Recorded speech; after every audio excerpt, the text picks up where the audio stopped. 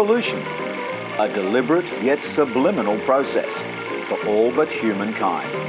We cannot wait. It's one small step for man, one giant leap for man. On the move.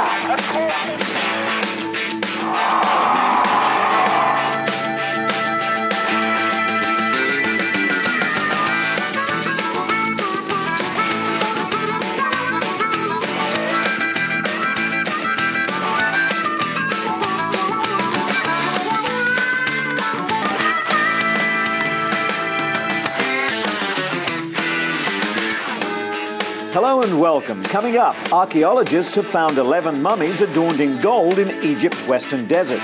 The find in the Valley of the Gold Mummies is one of the most complete ever uncovered and is expected to offer important new insights into ancient Egyptian history. In Japan, nervous mothers look on as their babies battle it out in a highly unusual and traditional sumo ritual that has been celebrated here for over 800 years. It was the butt of many jokes and it certainly saw its fair share of mishaps. But the orbiting Mir station was one of the greatest achievements of the Russian-Soviet space program.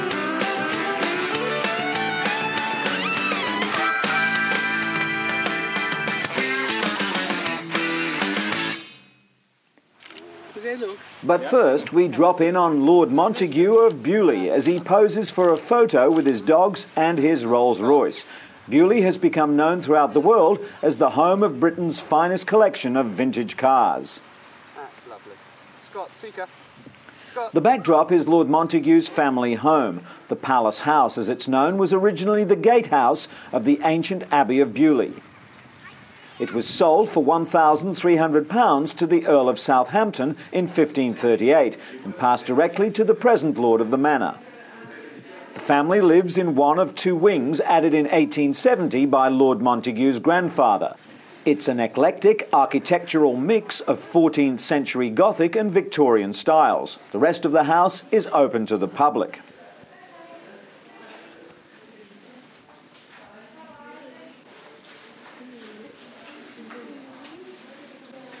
Visitors also get to see how a Victorian kitchen operated.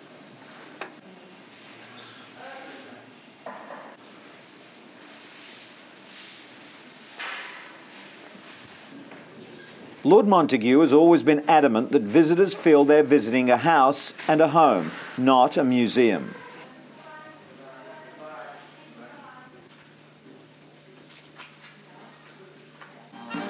Today, the Beaulieu Band leads villagers to a reunion at the village school. Present students mingle with pupils past, many in their 70s. Lord Montagu enjoys taking part.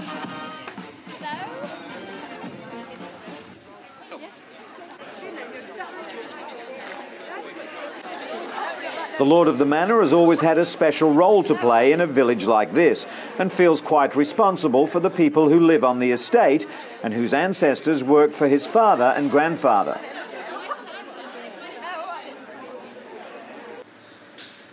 Lord Montagu's now world-famous motor car collection grew from this first car, a 1903 de Dion Bouton, acquired by his father John in 1913 in lieu of rent from a tenant. Lord Montagu started the museum as a testament to his father's work, promoting motoring. John Montagu campaigned and lobbied in the face of fierce opposition for acceptance of this newfangled invention. John Montagu owned this 1899 Daimler, the oldest vehicle in the collection and the first four-cylinder car.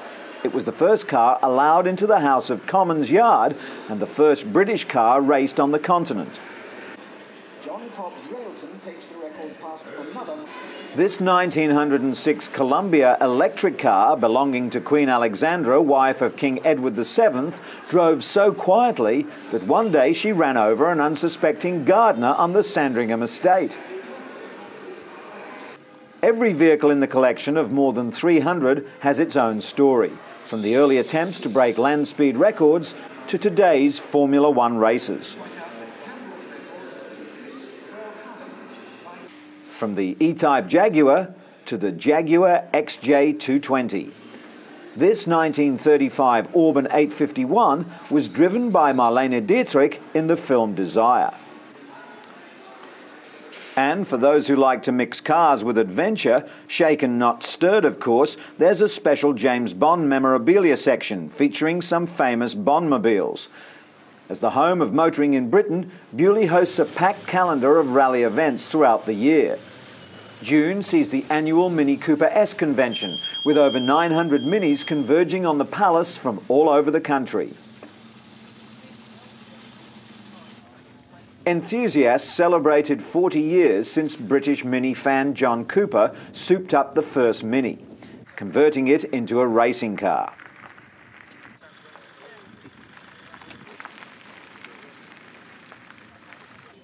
It's a chance to find that elusive spare part and to consider restoration efforts.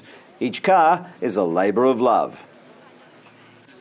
Peter Laidler noticed holes in the roof of the Mini he was restoring and discovered it was a former squad car with the Liverpool City Police. Only 3 of the original fleet of 24 remain today. The police helped Peter achieve the authentic look. Have you got it running? So, that's been dressed for work. Yep, no. The appearance of the new Mini sparked fierce debate amongst purists, but fans of the movie The Italian Job were delighted to hear the latest model would get the Cooper racing treatment from John's son Mike. From the spirit of the new Mini to spirits of a different kind. Founded in 1204 by King John, Bewley Abbey was home to the Cistercian monks for 300 years before King Henry VIII threw them out.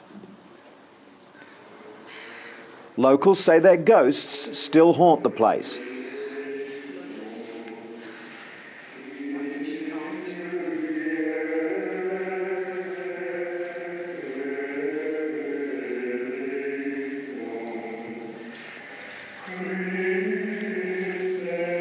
Bewley is supposedly one of the most haunted places in southern England, and people often see figures of ghosts and grey ladies, although Lord Montagu has never spotted a thing himself.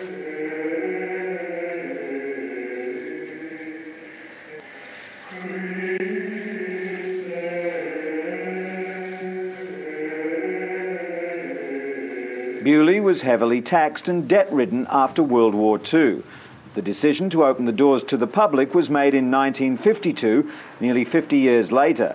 Lord Montagu believes it's paid off. With its future secure, Bewley now attracts over 500,000 visitors each year who come to be part of this historic place of lords, legends and landmarks.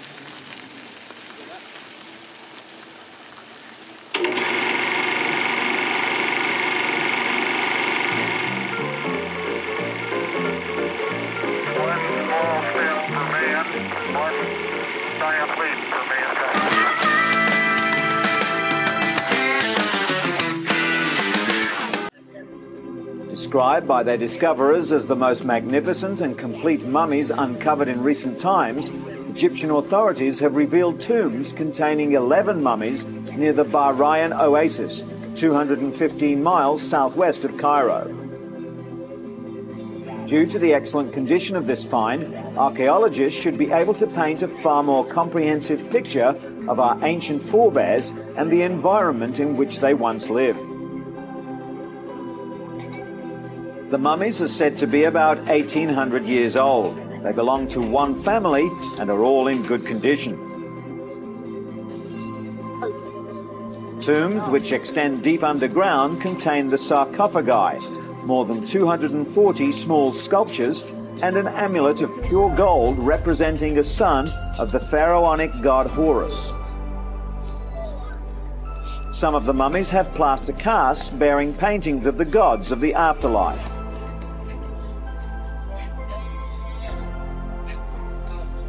One which has particularly caught the imagination of the experts is that of a 3-year-old child lying next to the mummies of his father and mother. It has a mask with the drawing of a child who appears to be crying. The Antiquities Council said archaeologists also found the tombs of the parents of the mayor of Bahria during the period of Pharaoh Ahmose II, who ruled from 570 to 526 BC. The state's chief archaeologist for the area said the find would reveal important information about their beliefs in the afterlife. He added that a sarcophagus of the mayor's father should also contain a mummy. He explained how the limestone sarcophagus of the mayor's wife was also found, and beside it were 222 small statuettes and amulets, which provide comfort for the deceased in the afterlife.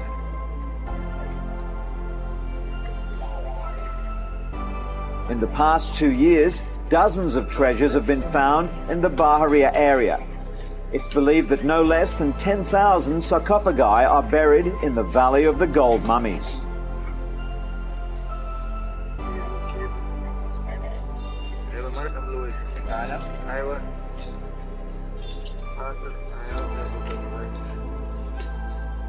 The Manchester Museum is one of the world's largest collections of Egyptian mummies, and as part of their research, they've pioneered many non-invasive scientific tests. Mummy science and the work carried out within the museum has brought us closer to the world of the ancient Egyptians. It's also allowed us to get to know a few individuals as well as is possible to know a person who lived almost 2,000 years ago.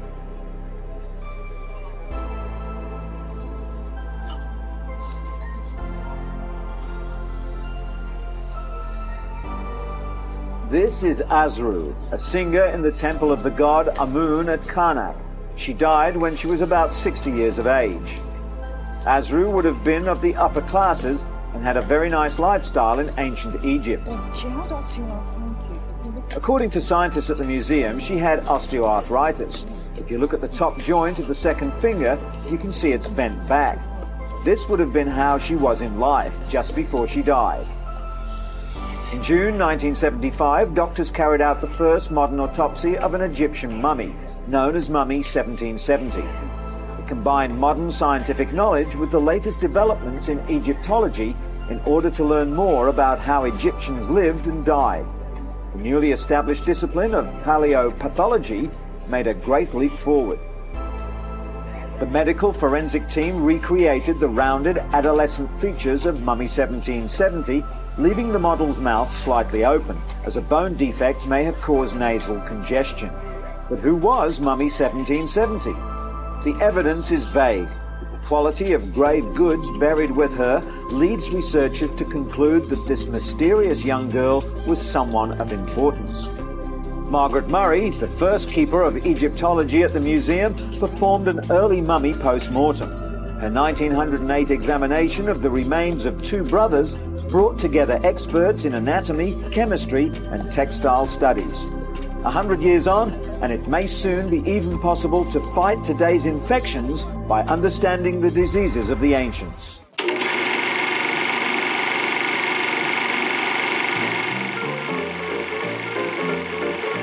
One small step for man, one giant leap for mankind.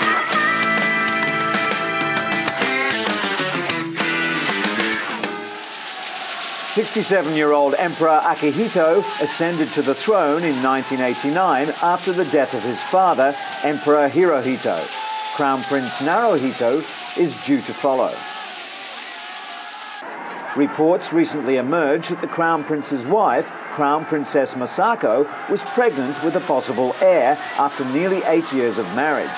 But unless the baby is a boy, the child can't sit on the chrysanthemum throne. Japan could face a succession crisis, since no royal male has been born for more than 3 decades.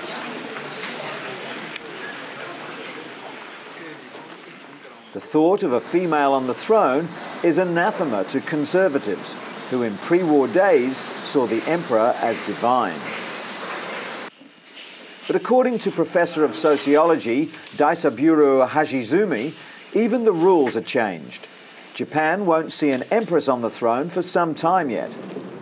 Crown Prince Naruhito is next in line for the throne. However, Hashizumi believes that by the time a royal princess is ready to become empress, the people of Japan will accept her wholeheartedly. Princess Masako's possible pregnancy has whipped up a media frenzy once again. 2 years previously, when she was first reported to be showing signs of pregnancy, massive media stakeouts were seen outside the palace gate, but the princess miscarried soon after. It's also hoped that the emergence of a female emperor will change things for women in general in Japan. And speaking of both Japanese traditions and infants, the heart of Tokyo was abuzz with baby talk recently, as parents and their toddlers lined up to take part in an ancient custom dating back at least 800 years. Behind the Asakusa Temple in downtown Tokyo, a sumo ring or dojo was set up and the names of the contestants written out, just as in a normal sumo tournament.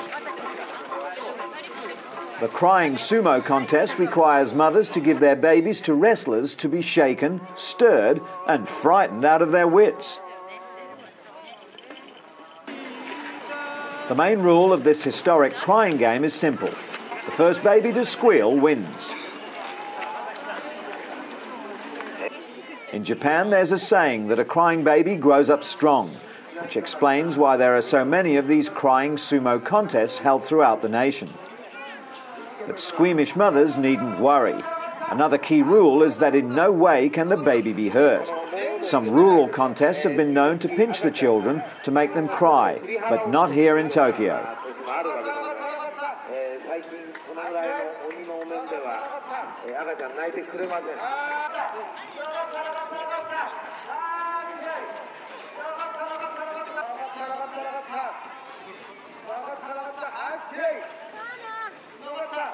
Unfortunately, not all babies disliked the treatment they received. Some giggled.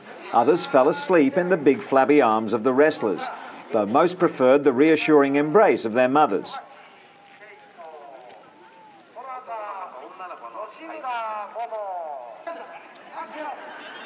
This little lad was happy to oblige the traditionalists and bawled his eyes out to win the match. And this little girl's mother explained the secret to their success.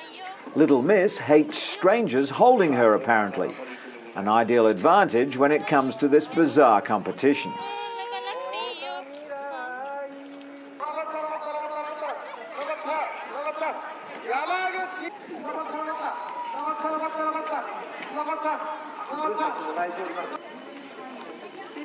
And after a long day under the sun, it's the mums who are left to take the prize for bringing up such happy, well-adjusted, bawling babies.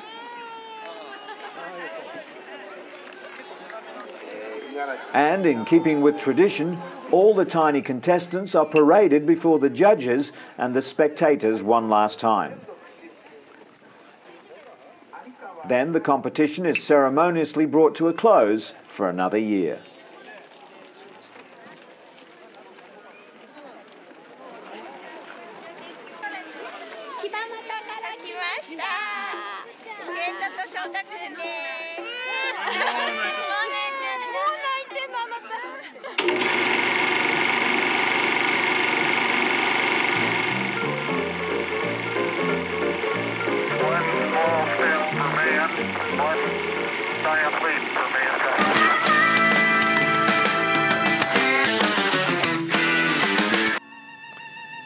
Russia's glorious space program began with the launch of the first satellite, Sputnik, on October the 4th, 1957, to mark the 40th anniversary of the October Socialist Revolution. The next step was the first manned flight on April the 12th, 1961, when Russian cosmonaut Yuri Gagarin blasted into orbit and flew around the world.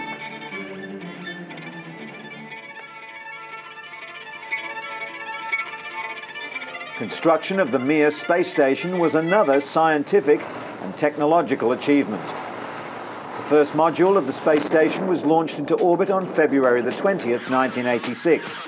Less than a month later, the first crew, Leonid Kazim and Vladimir Solovyov, were making themselves at home.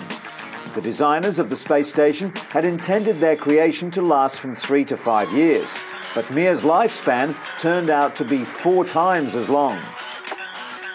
Mir made over 85,000 orbits around the Earth in the 15 years of its existence, while several international crews worked together inside.